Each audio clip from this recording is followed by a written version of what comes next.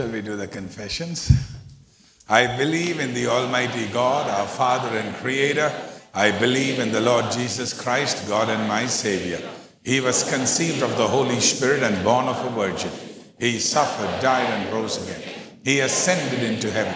He shall soon come again. I believe in God the Holy Spirit, who is worshipped and my guide. I believe in holy fellowship, faithful giving, and service to God in this church.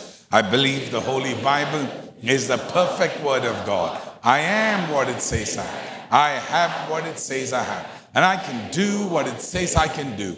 Today, as I learn the Word of God, here in my spiritual family, I am blessed, healed, and anointed for a holy and victorious living. I will never again be the same. In Jesus' name, amen. The Lord bless us. Please be seated. Last week was one of the most active weeks in this church with all the kids that came in. In the morning, it was the kids, and in the afternoon, it was the bigger kids, the teenagers. Take a look at what was happening.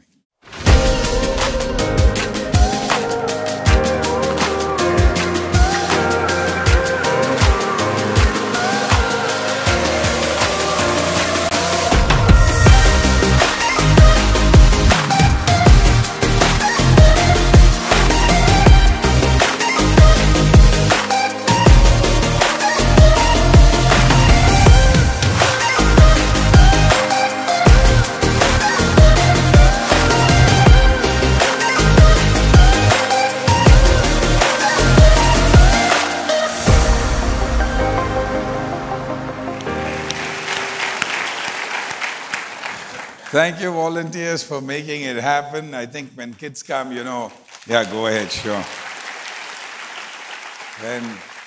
When kids come, I think all parents also in some way become volunteers because kids can't come on their own. But thank you so much. It's so beautiful to see how the future of the church is already active in the church.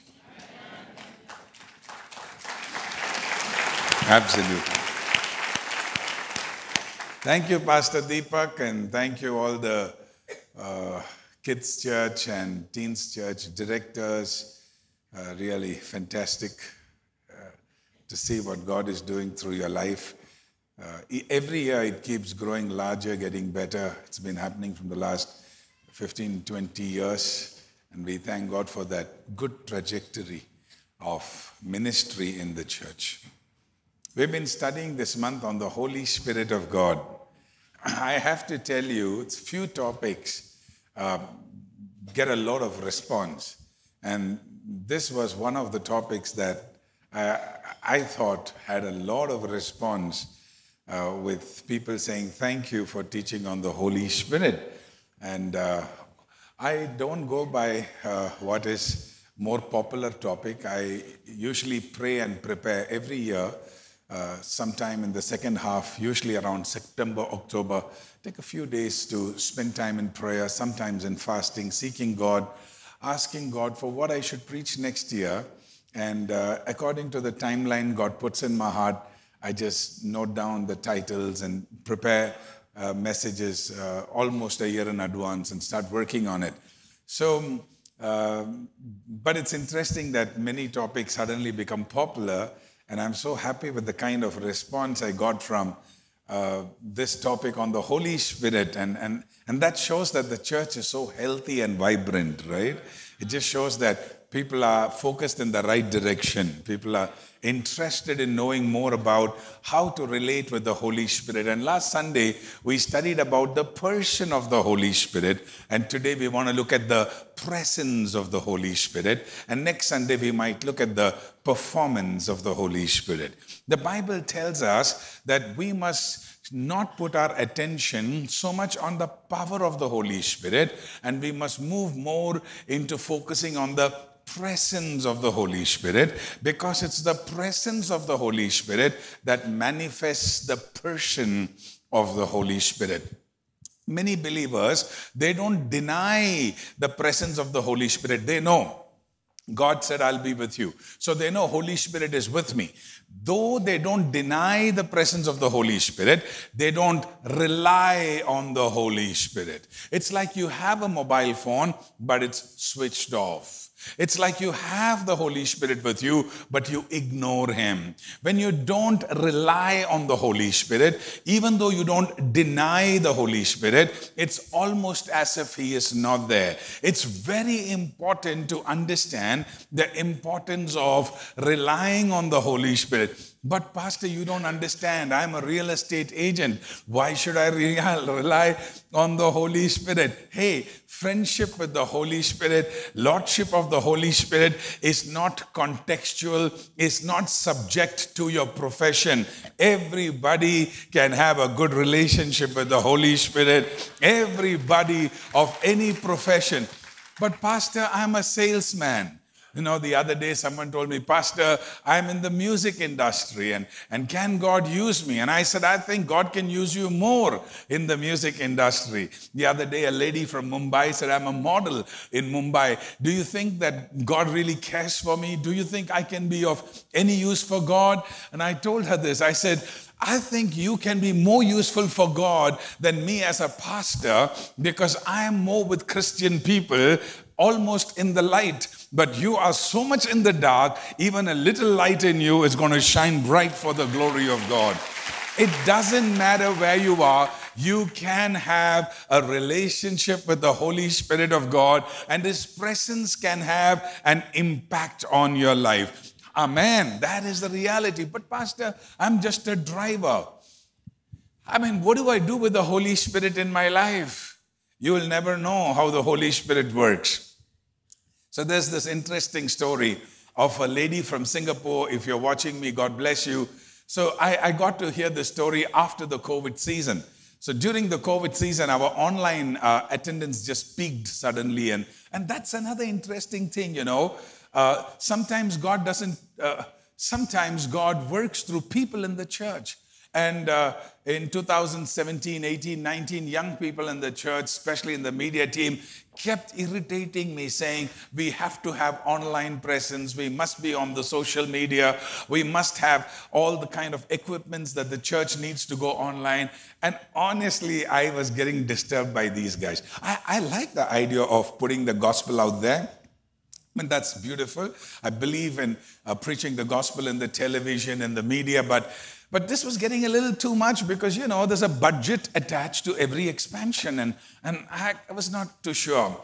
And so, but they kept, telling, let's do it. So they kept building things up, and over a period of time, everything that was required for an online activity was already there. And suddenly in 2020, March, I think it was, the Prime Minister announced the surprise lockdown, right? And nobody could move. And all of a sudden, church couldn't happen here. All over India, all over the world actually. Everything got locked out. And that's when I realized how God used the media fellows to keep bothering me and getting the online stuff fixed, All of a sudden, sometimes God will use media people as your prophet. And it's interesting. Just plug and play. All of a sudden, we were available literally to tens of thousands of people on a daily basis and millions of people on a weekly basis or monthly. It's just crazy how suddenly it became a big ministry. Now, here's the thing.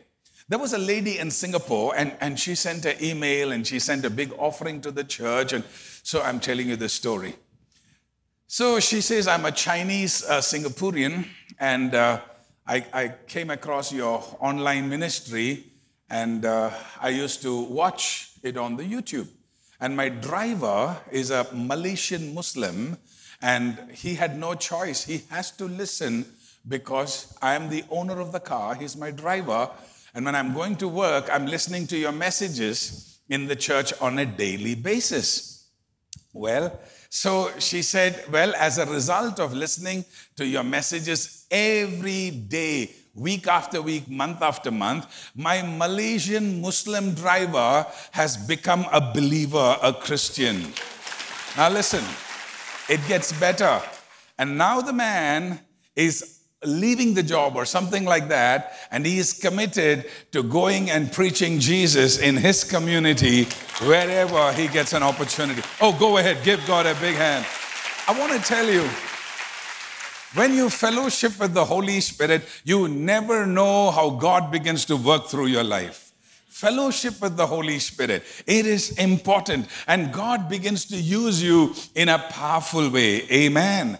Hallelujah. And when you fellowship with the Holy Spirit, don't tell the Holy Spirit what to do. You ask the Holy Spirit, what should I do? This is one problem. Sometimes we get so full of faith, we tell God what to do. No. Our faith should be so that we can obey God, not dictate to God. Our faith should be worshipful faith, not dictatorial faith. Faith that tells God what to do is also called rebellion. But faith that worships Him, saying, God, you tell me what to do, leads to honor and obedience of God. This is really what happened with the Lord Jesus too. You know, the multitudes that followed Jesus, when they saw His power to heal people, when they saw He could raise people from the dead, they noticed in a short notice, He could take entire villages to follow Him. All of them ganged up together and they started searching for Jesus. Why? We want to make Him king. He should become our king. He is the only one who can unify all the 12 tribes of Israel, get the Pharisees and the Sadducees and the 2 high priests, which is against the law of God, everyone to come together. Only He can do that, and we can throw the Roman Empire out of Israel. The Bible says Jesus went away from them, went into hiding, because Jesus did not come to become a political king. He came as a spiritual king. And we must understand, whenever we start forcing the Holy Spirit, Lord, you are powerful. Change our heart to marry me. Touch that man, Lord. Oh, let me take him. Oh, Father, let him take me with him, oh God. Oh, touch that lady, oh God. When you start making prayers, which are probably your greed, which are probably your desire, and sometimes against the will of God, Holy Spirit might become inactive. He might become quiet because He doesn't come to fulfill our purpose. He comes to fulfill His greater purpose. Why? His ways are greater than our ways. His thoughts are greater than our thoughts. My plans are not your plans. Oh, come on, give God a big hand. Oh, hallelujah. Whenever we have such selfish agenda of human wisdom or lust, it usually ruins our harmony with the Lordship of the Holy Spirit. That's why Galatians chapter 5, I like the Message version. Let's read together. My counsel is this: live freely, animated and motivated by God's Spirit, then you won't feed the compulsions of personal selfishness. Be animated, be motivated, be inspired by the Holy Spirit. Then you will not be forced or bogged down into taking your own wrong, selfish, lustful thoughts as priority. And when you read that passage, it talks about the works of the flesh and the fruit of the Spirit. It's very interesting. Thank you. Works of the flesh and fruit of the Spirit are 2 things that are given there. Works of the flesh and fruit of the Spirit. It's very interesting. To approach towards character formation, work of the flesh and fruit of the Spirit. There are 2 ways your character can be formed. One is through the work of the flesh, and the other is through the fruit of the Spirit. And this is where we understand the gospel of Jesus is not character behavior modification, but a heart transformation. Hallelujah. The fruit of the Holy Spirit in my life doesn't make me better than you. It makes me better than me. I'll say that again. English is a tricky language. The fruit of the Spirit working in me doesn't make me better than you. It makes me better than me. Johnson gets better than Johnson when the Holy Spirit works in Johnson. And that appeals for you also. Don't compare yourself with another. Compare yourself with your yesterday. You become better version of yourself when the Holy Spirit is working in you. Hallelujah. You see, God never told us to change our character. This is tight one. God may have told us to change our character. But if you really look at the progression of it, God says, you build your relationship with the Holy Spirit and He will build your character. Amen. That's why it's not called work of the flesh. It's called fruit of the Spirit. If building love, faith, joy, character, patience, long-suffering, self-temperance, self-control, if all of that was my work, it would be called work of faith, but it's called fruit of the Spirit.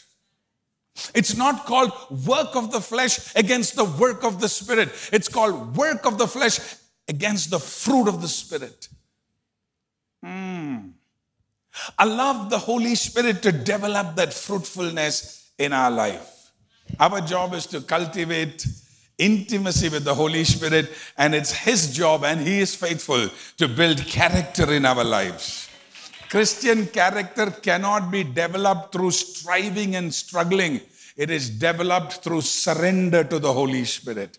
Because Holy Spirit is not like Pastor Johnson. One big difference between Pastor Johnson and the Holy Spirit is Holy Spirit whispers. Pastor Johnson shouts and turns up the volume at the back. Holy Spirit whispers. You can hear Pastor Johnson even if you're sitting in the car, waiting for your husband to come. But you can hear the Holy Spirit only if you listen carefully and are in deep fellowship, because He whispers. He doesn't shout.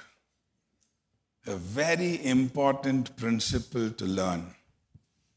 Holy Spirit whispers, and therefore intimate relationship is important to hear Him. Fruit of the Holy Spirit develops in us not as actions but as attitudes. Attitudes are the fundamental reality of who you are, the real you inside, not just your actions. Attitude is really what makes you react the way you react to the world outside you. In fact, really, when you look at life, you are more of how you react to your circumstance than really what your circumstance does to you. How you react does more to you than what your circumstance does to you. What that person spoke to you doesn't actually hurt you compared to the way you behave back to that person, and what behavior does to you is more dangerous than what that person does to you. How you react based on your attitude actually determines where you go in life. And that's why when you look at the Bible, healings, miracles, salvation, the minute you say, Lord Jesus, I welcome you in my life, immediately you become a child of God. Holy Spirit comes in you. But sanctification, cleansing, becoming fruitful is a process that takes time of maturity. Some of us are praying, God, give me a character of peace. God, give me patience in my life, Lord. Give me courage in my life, Lord. And we are waiting for that birthday gift to come. No, it doesn't come like that. It doesn't come as a birthday gift. Many times, God puts us in a situation where the seed of that character God has put in us can evolve. Where that seed of patience, where that seed of concentration can evolve in our life. God puts that seed in us and waits for it to germinate. You're praying for courage, and what do you get? A very frightening situation. Pastor, I prayed for courage. Then why God is putting me in scary situation? So that the seed of courage in you can germinate. It can grow. Pastor, I was praying for patience. Then why is God putting me in such a impatient situation? So that the seed of patience can grow in your life. Yes, a lot of times when we pray for something, God doesn't gift you the fruit. Have you ever seen an apple tree? praying, God, give me fruit. And even if you see that, God will not pluck fruit from somewhere and fix it on the tree. No. God will give it enough summer. God will give it enough winter.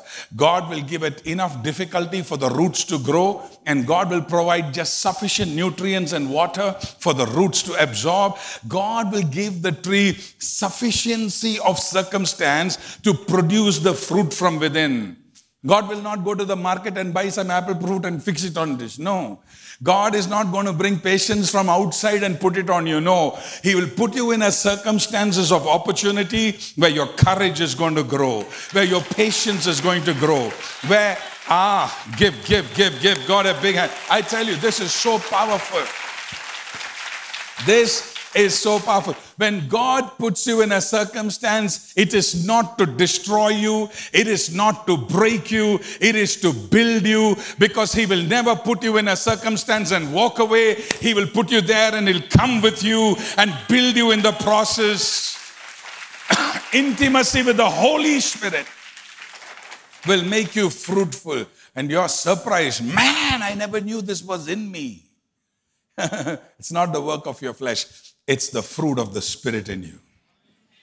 Hallelujah. It can happen in the boardroom of your corporate office. It can happen in the canteen of your college. It can happen in the playground with your neighboring parents watching their children around you. It can happen in any circumstance. We must learn to be intimate with the Holy Spirit. Hallelujah. His presence produces fruitfulness. I like this scripture so much. Shall we read it together? Matthew chapter 4 verse 19. And Jesus said to them, come after me as disciples, letting me be your, follow me. Follow me and I will make you. Full stop. Fishers of men is because they were fishers of fisher. Peter and all were fishing company. And God said, hereafter you'll not catch fish, you'll catch people. But who will make you? Not local Bible college. Who will make you? Not some special ministry. Interaction with my Holy Spirit, my presence working on you, I will make you. Lift your hands and say, God, you make me. You create in me. You make me what you want me to be. Please put your hands down. God says, I'll make you.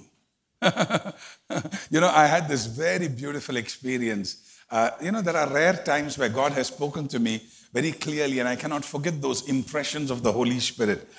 One of the times when I was in Kashmir for whatever, so while we were landing in Srinagar, the pilot announced, ladies and gentlemen, if you will turn to the right-hand side and just look over through the window, you see the the snow-capped mountains of Kashmir.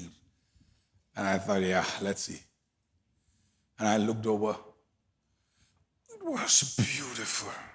It was there's no place on the earth like Kashmir. That day, it was so beautiful.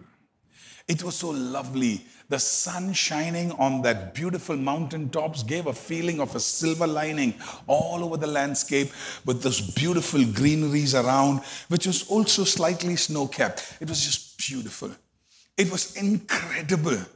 I was just trying to absorb. No cameras can catch those moments. Those are ecstasy moments. I was just absorbing it, and I felt the Holy Spirit saying, you like it? I said, yes, Lord, it's beautiful. And I felt the Lord asking me, do you know why it's beautiful? I don't know what I answered. Something like, you created it, so it's beautiful. Some smart answer. But I felt the Holy Spirit saying, it's beautiful because those mountains and those sceneries, they never run away in different seasons. They stay there. They stay there through the seasons. And that's why they are so beautiful. And I felt the Holy Spirit saying, when I take you through different seasons, if you stay faithful, I can make your life more beautiful than that.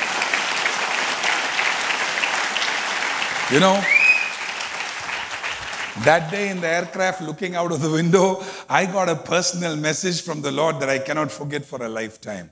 You stay faithful through the seasons, and I can make your life more beautiful. If we can stay faithful in our relationship with God, God can make our life more beautiful. Follow me. Be in touch with me. Let me be your guide. Let me help you pick right emotions to respond. And I will make you.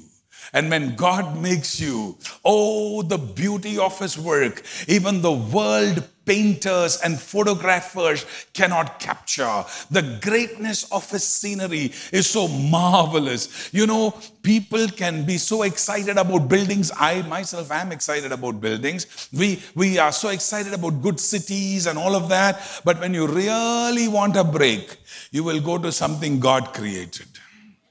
Whether it's a mountainside or a beach side, or it is a riverside, or it is a desert side, something God created. You can never get bored with that. You can never get tired with that. You can never get disillusioned with that. Whatever beautiful building, another architect will come and do another better one. Whatever beautiful model, another phone will come with a better model. But what God has created is so perfect. Allah got to make you. Allah got to make you. I will make you. Hallelujah. It's a promise this morning God is giving to some of you. God is saying, I will make you. It looks like the devil is going to break you, but God says, no, no, no, no. My hands are on you. I will make you. Amen. Hallelujah. If you get excited about how God is using somebody, don't copy what they do. You will become a failure. You saw a judge making a verdict in the court. Now you go home and act like a judge. Don't copy what they do. It won't give you results. You saw an engineer design something beautiful. And now you pull up a table and you put up some charts. Please. You can't become an engineer by copying an engineer. You saw that doctor and the way, you saw it on the YouTube, how he cut the heart open and you got excited. Please, don't copy the doctor.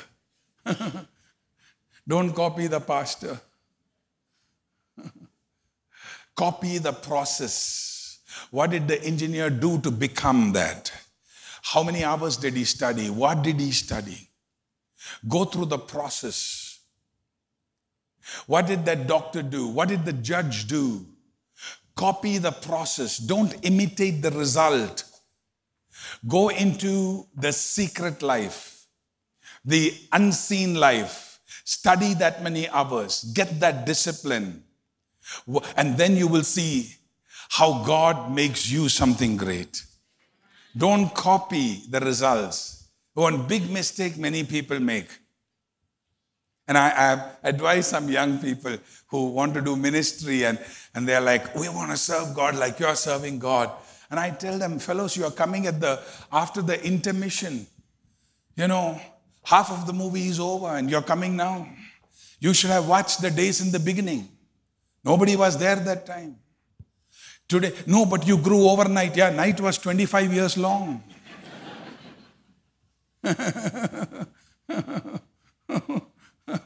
A lot of times, people just want to copy the results. Listen, brothers and sisters, copy the character. Learn the process. It is about relationship with the Holy Spirit. Hallelujah. And that is where you begin to have godly results for your life. The Bible says in chapter 4 of Matthew's Gospel, the chapter that we read, the Bible says, and Jesus was filled with the Holy Spirit and led by the Spirit. Let's say that together. Filled by the Spirit and led by the Spirit. Listen to the chronology. I don't mean politics. Listen to the progression. Being filled with the Spirit, then being led by the Spirit. We want to pay the prophet an offering so that we can be led by the Spirit without the process of discipline of being filled by the Spirit. We want the pastor to lay his hands on our head and prophesy so we can be led by the Spirit without paying the price of cultivating a relationship of being filled by the Spirit. Jesus was filled by the Spirit and then led by the Spirit. And I think that's normal.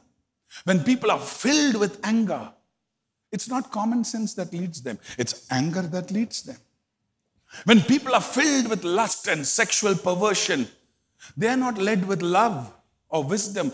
They are led with that passion of negativity. When people are filled with hatred, they are not voting for love. It's natural. Whatever you're filled with will lead you. That's why the Bible says, be filled with the Spirit. You want the Lord to lead you, be filled with His Lordship. Last Sunday, I preached about Ziklag. Did you all like it? Ziklag. It's okay, you don't even remember. I understand. Last Sunday, I preached about Ziklag. Ziklag is a place. David, as a nomad back in the days when he didn't have a throne, God had promised him, anointed him, but still hadn't given him the promise. He was in the process of being trained into fulfilling God's plan for his life. He had developed 400 to 600 men as a militia for guerrilla warfare. They were those street fighters, but they were victorious. King Saul back in Israel was against David. And so he had to run away from Israel because he didn't want to fight his own people. So he was out of Israel, out of the territory of Israel, because he didn't want Saul to catch him. King Saul shouldn't catch me. One of those days he was jobless and he told his 400, 600 men, guys, let's leave our wives and kids here. Let's leave our families, our stuff here. From Ziklag, let's go 2-3 days to another king. So they walked up to another king and 2-3 days away and said, oh, king, use us. You know, we are a military. We are powerful. We are a guerrilla warfare team. We are militia. We are well trained. The king heard it all and said, no, I don't want you. Go. Now they're coming back dejected, rejected, suppressed, oppressed, depressed. And when they come back to Ziklag, nothing is there. Some other group came and stolen all their wives and children and all their materials and gone. Nothing is there. The people who were with David got angry at David. Even the finest leaders sometimes face rebellion because they were so exasperated. They took stones to throw at David. Who taught them stone throwing? David. They all picked up stones to throw at David. The Bible says David was greatly distressed. But the next line says, but David strengthened himself in the Lord his God. David went to God's presence. Now he can hear people saying, you start da, you throw da. You know, first you throw da, we'll throw later da. Okay, go close and throw da. David can hear that. But David decided to cut out those voices. Cutting out noise was not the technology Apple invented. It started with a God-fearing man called David. He cut out those noises and he said, God, I sit at your feet. I don't know what to do, but one thing I know, I don't want my heart to be distressed. I want to trust you. I want to believe you. I want my joy back from you. I want my happiness back from you. Before I can get my wife back, I want my joy back. What a statement was that? Before I get my wife back, I want my joy back. Hallelujah. It's not in the Bible, but I guess that's how it was.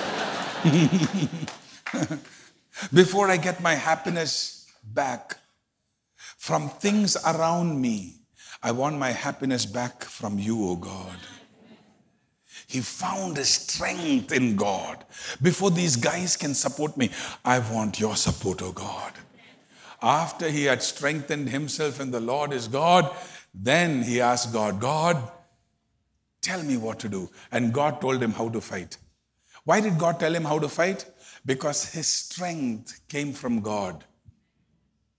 God will never give you a plan if God feels you're going to fight it in your strength.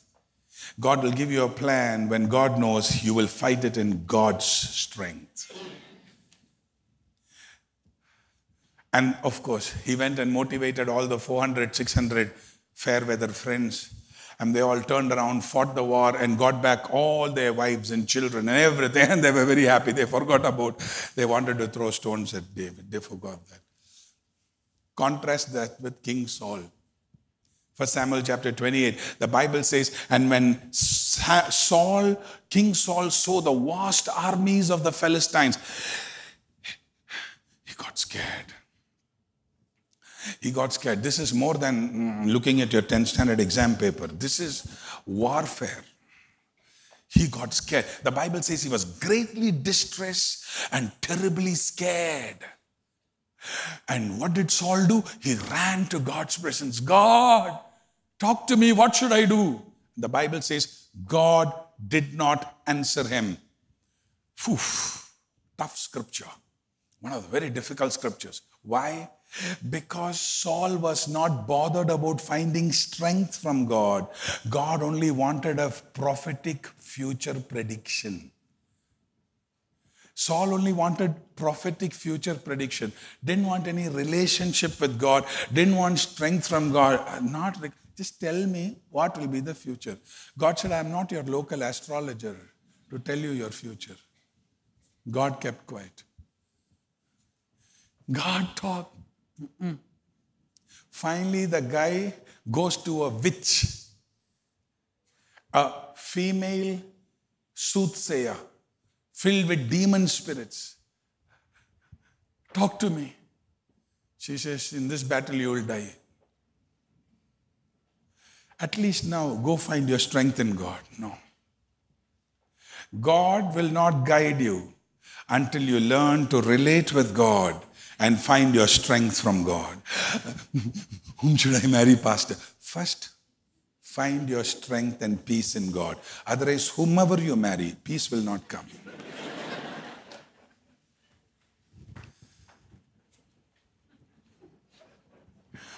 That's why 1 Samuel chapter 15, God had told King Saul, do you think all God wants are sacrifices?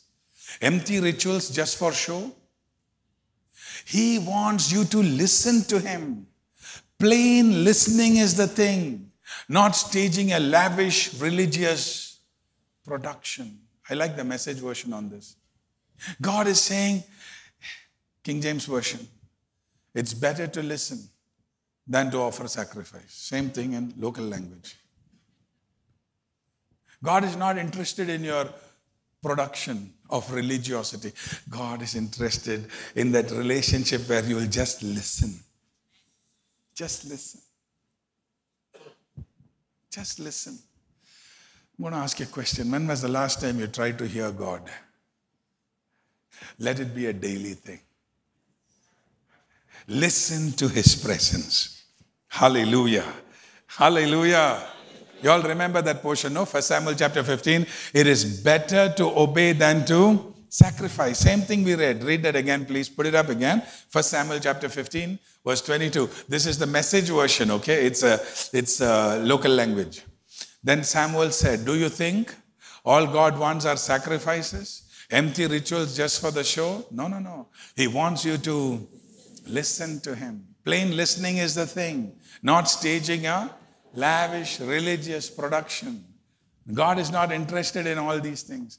God is more interested in your obedience. Obedience comes from honor. Honoring God is different from obeying God.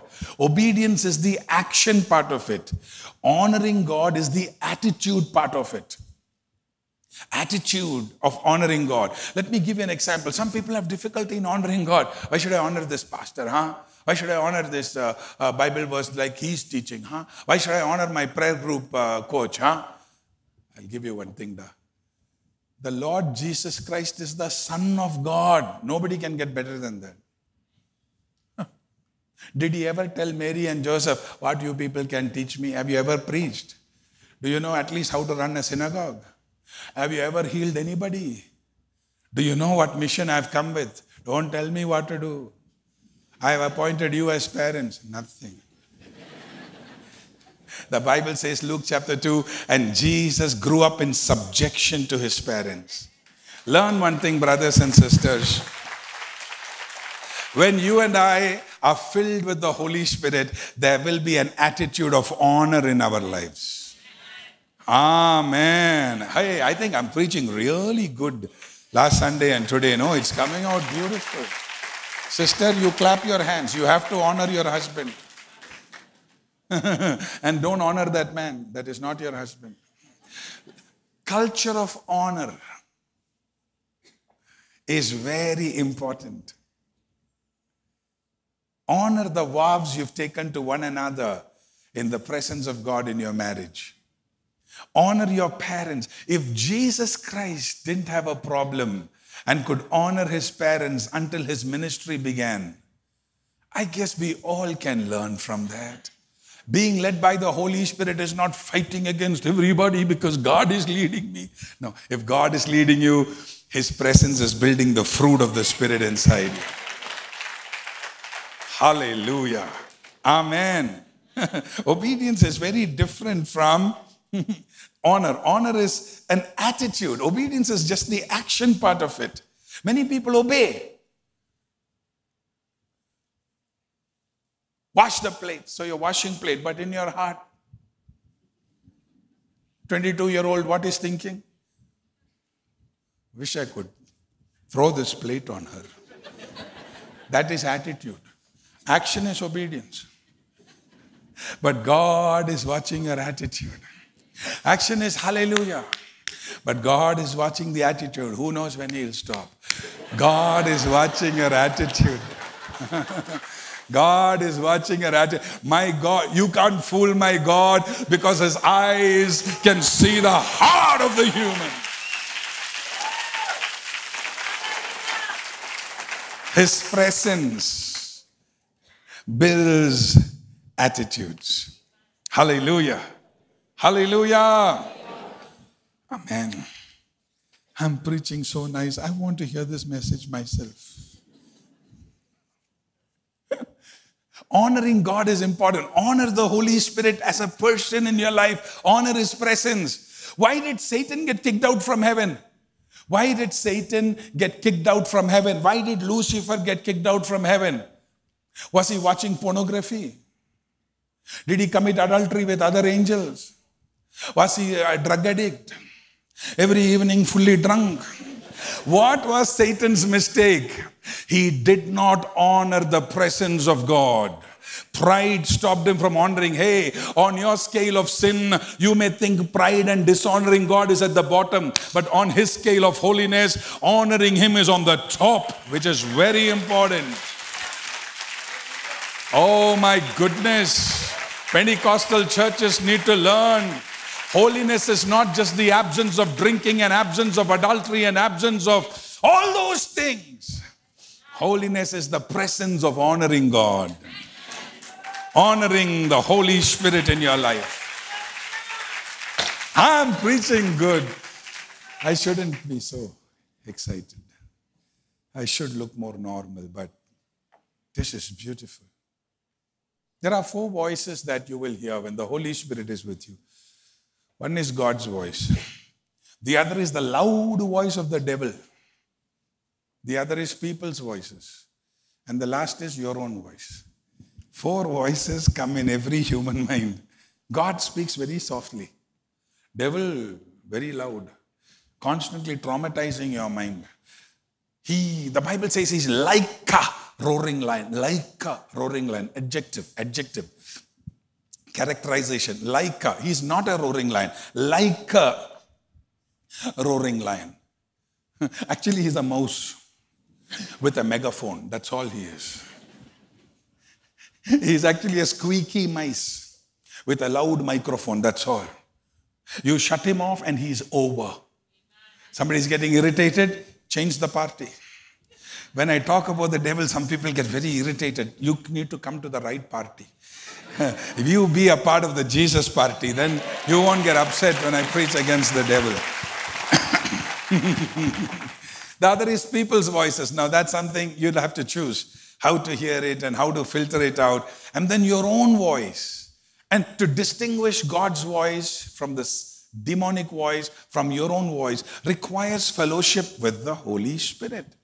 When you talk about people's voices, please remember one thing. Now, this is something I struggled with. As a pastor, I try to please everybody. And this happens to all of us. And the Lord taught me, God has not given us the Holy Spirit to please everybody. God has not given us the Holy Spirit to make everyone happy. Do that as much as you can. It's a good thing. But Holy Spirit was not given to make everyone happy and please everyone. Holy Spirit was given to love everyone. The problem is we make people happy though we don't love them. God wants us to love people. It's a fruit of the Spirit. When you love people, you start looking at them through the eyes of God. It's a big difference. Big difference. And you start working towards serving them with God's plan for their life, whether they are happy or no. If you don't walk close to the Holy Spirit, you will live in the fear of evil or the fear of what people can do to you or the fear of circumstances. Never let circumstances become bigger than the presence of the Holy Spirit. And the example I'm going to pull out while I close is from Acts chapter 2. Wind came from heaven, sound of a mighty rushing wind. Fire came from heaven. Thousands, 10,000s of people in Jerusalem gathered to see this phenomenon of fire that came upon people.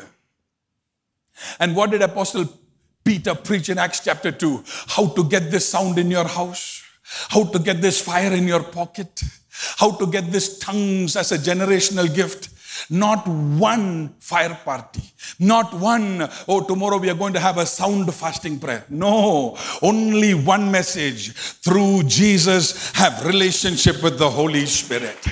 No matter what circumstance you go through, whether it's the fire of the Holy Spirit, the wind from heaven, or people that are standing against you, stick to the fundamental message of the cross. It is friendship with the Holy Spirit. It is relationship with God. It is coming to God through faith. And when you have that deep relationship, no weapon formed against you will ever prosper. And what you saw happening in David's life will happen in your life. You don't need missiles and cannonballs to bring down the giants against you. That little stone is enough in your hand, brother, when God is on your side.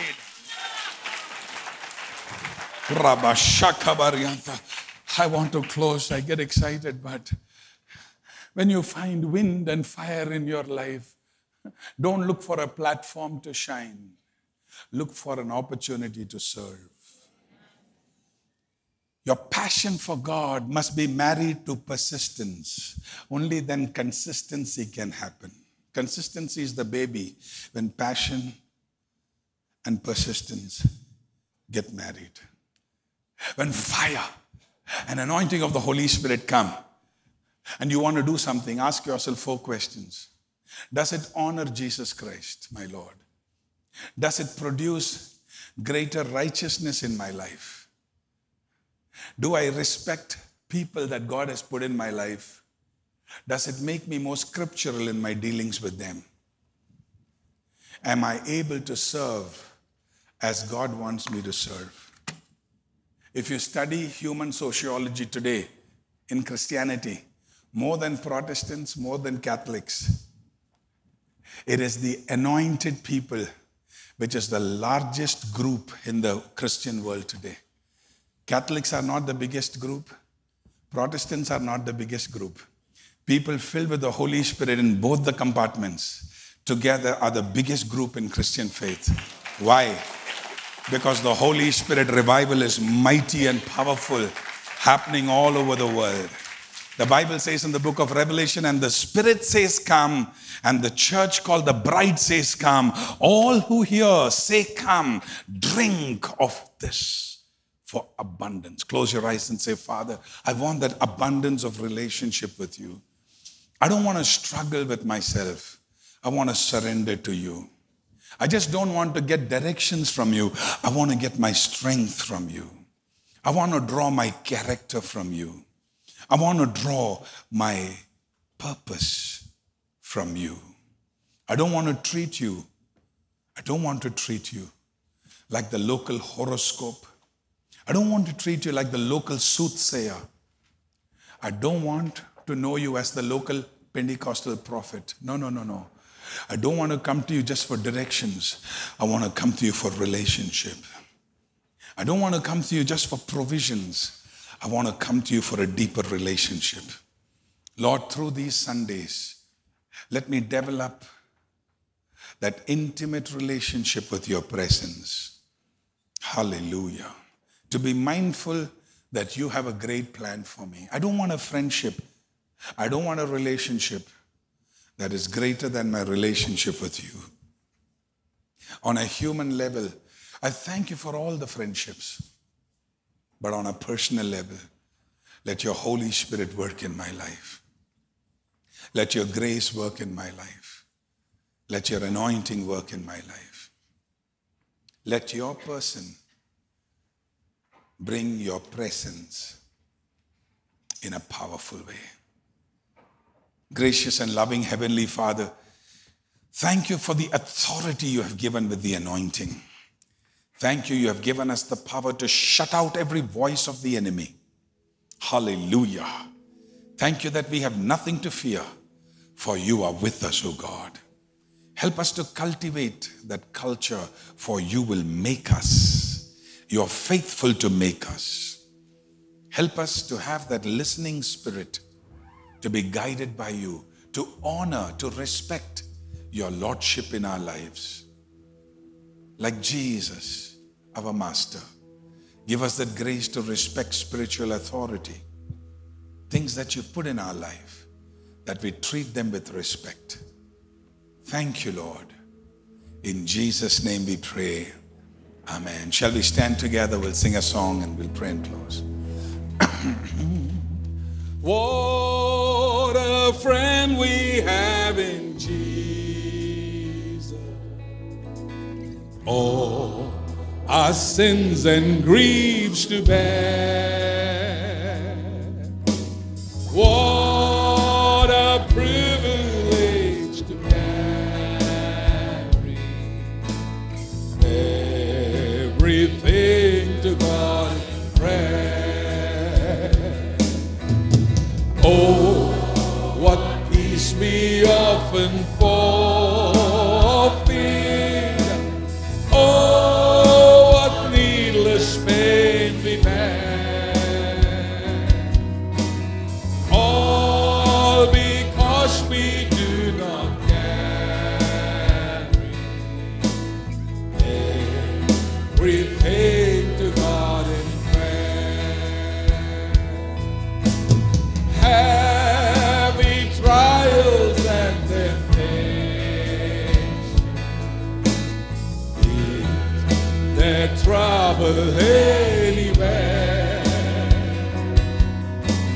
We should never be discouraged. Take it to the Lord in prayer. Can we find a friend so faithful, who with all our sorrows share? Jesus knows our every weakness. Take it to the Lord in prayer. Are we weak and heavy laden? Come but with the Lord again.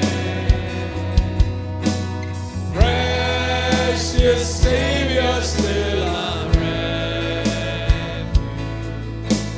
Take it to the Lord in prayer.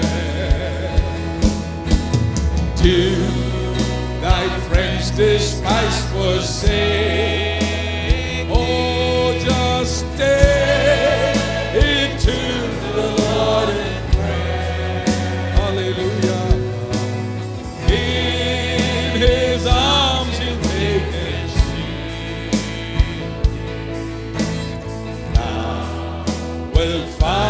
the soul is dead. Blessed Savior, thou hast promised, thou wilt all our burdens bear. May we ever, Lord, be bringing all to thee in earnest prayer. One day we will be with him. Oh yes, it's going to be wonderful. Oh, there will be no need for prayer. Rapture, praise, and endless worship.